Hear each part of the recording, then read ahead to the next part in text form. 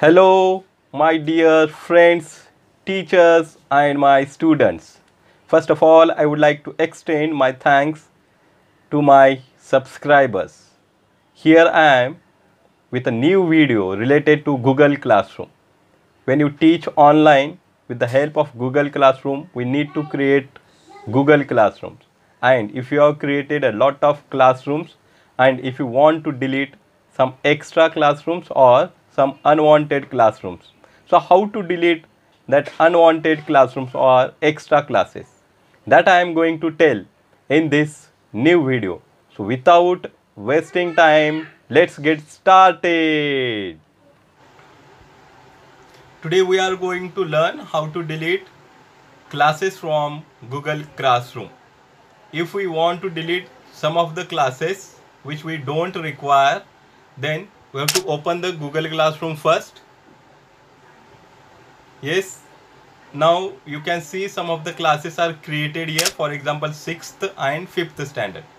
If I want to delete one of them, for example if I want to delete 6th standard, then click on the three dots.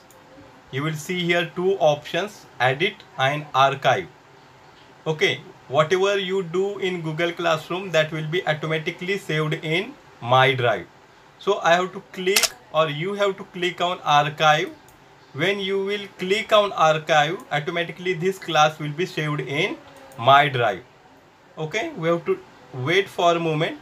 Now see, in Google Classroom you can't see that 6th standard, okay, because it moved to the my drive. So we will go in my drive.